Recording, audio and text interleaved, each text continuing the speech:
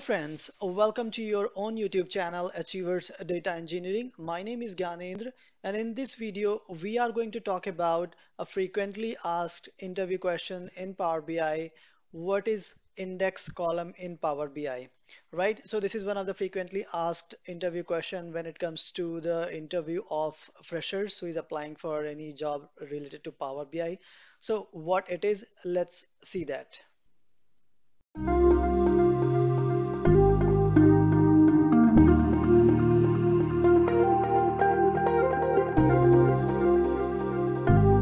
So now I am on a fresh Power BI report and let me directly jump to the transform data pane.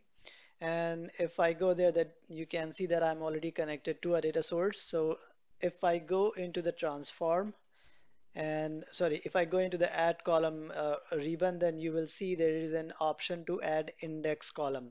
So if I click on this index column, it will give me two options, like three options. One is from zero or from two or from custom.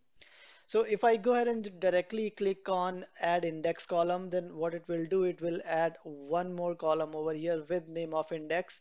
And by default, it will start from zero and it will go till the how many number of rows are there in the data, right? If we want to start this column from one instead of zero, then we can choose from one. Or if we want to, create an index column with some, custom numbers, then we can go ahead and click on custom. Over here, we can define the starting number. For example, if I want to start it from one and then the increment. So for example, if I want to generate it increment by two, for example, then I can define two. So for now, let's just make it as increment as one. And if I'll click OK, then it will add another index column starting from one and it will go till the end of number of rows.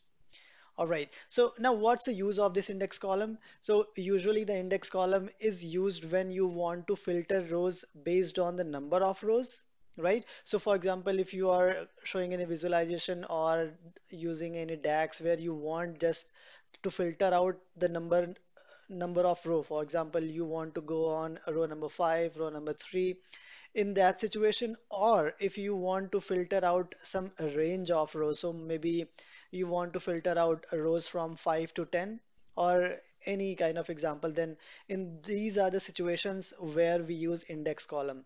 Also, if you don't have, for example, if you're working on a data where is no additional column which is not easily that you can sort or do any kind of create an ID, then in that situation as well you can use index column to give it a unique number to each row. All right, so I hope it has given you an understanding that what is index column, where to use it. So thank you so much. If you like the content, please go ahead and hit the like button and do subscribe to my channel. Thank you for watching. Keep learning. Have a great day.